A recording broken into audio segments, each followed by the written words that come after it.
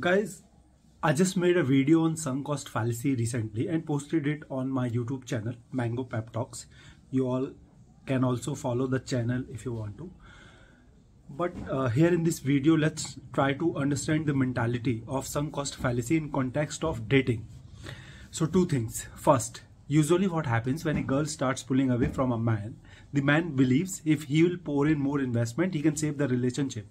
However, in reality, it can bring more losses to the guy, and thus no matter how much investment you have already made into the girl, as soon as she starts showing signs that she is not into you anymore, you immediately cut all your cords from her and move on in your life.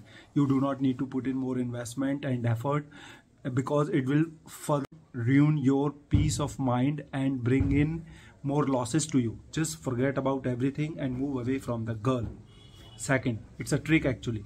If you want the girl to stick with you for longer period of time and don't want her to leave you easily, you turn her into a victim of sunk cost fallacy. Yes, during your relationship, make her invest in you as much as you can, physically, emotionally, financially, and it will make sure if someday some situation occurs, just because she has already made lots of investment in you, it will be very hard for her to just give up everything and move on. She'll think, I have already made so much of investment in this guy, let's just not get away everything just like that, and she'll become a victim of sunk cost fallacy. To protect all her earlier investment, she'll pour in more investment to make things work, and resultantly it won't be easy for her to leave you and move on in her life.